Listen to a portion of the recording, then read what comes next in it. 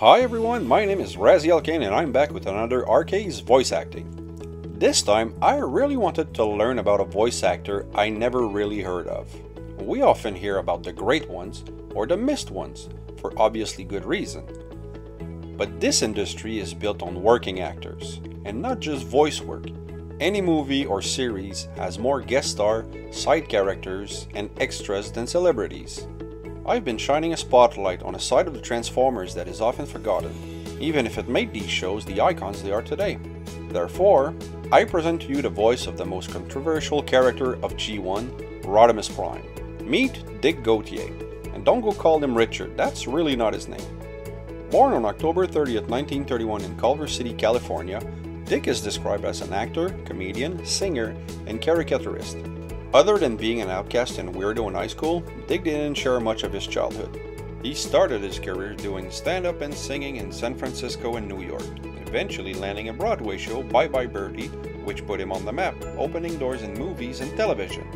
Interestingly, in a panel at TFCon, he mentioned that being known for stage acting doesn't stop studios from asking actors to prove that they can do all the voices and accent they put on a demo tape. He's been asked to cold read a script and then on the fly use different accent, followed by adding variants of ages and so on and so forth to prove his abilities. He was very active in the 70s but got his start in the 60s doing mostly guest starring roles in shows like Bewitched, The Flying Nun, and Get Smart.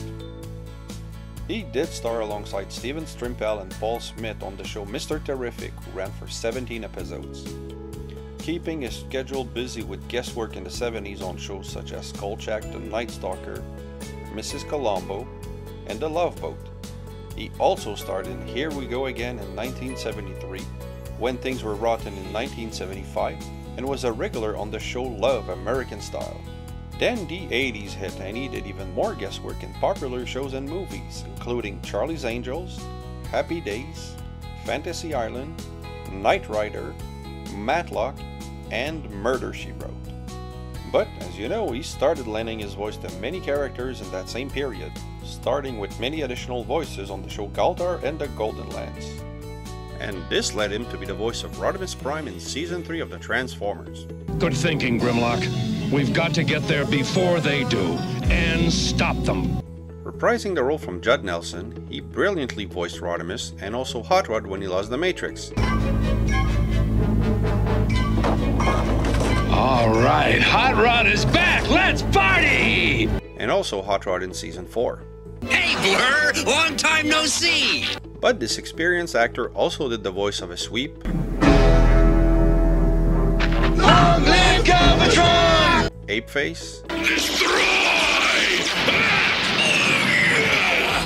and Firebolt. And I'm Firebolt! We are the Target Masters! Others will remember him as Serpentor, a character he described as an overacting Shakespearean actor. He was the voice of both Claws and Brimstone in GoBots the Rock Lords, and the voices of Krygen, Pyre, and Senator Masterson on Inhumanoids. He voiced Louie on Foofer, Mordax in Sky Commanders, as well as Spike in Tom and Jerry Kids. On the Batman animated series, you heard him as Teddy, or you may know him as Gargle on Dumb and Dumber, the animated series. His last TV show was Cow and Chicken, voicing Red, Red's dad, Butts, and Barber. He also got a few roles in video games in the 90s, portraying Dirk in Tonka Construction and its sequel, as well as Bert Franklin in Detective Barbie in The Mystery of the Carnival Capper. If you want my opinion, this actor, like many others, is what show business is made of. Listening to his different panel appearances in various cons, he was dedicated to the art. A true professional that left us not so long ago, passing away on January 13, 2017. Check the links in the description for some of his panels at TFCon. I hope you've enjoyed this brief overview of Dick Gautier's career. If you did, please like, subscribe, and hit the bell. Also leave a comment, I really like reading you guys. Keep coming back, I have more on the way. And remember, nothing in life gives you the right to be an asshole. Take care!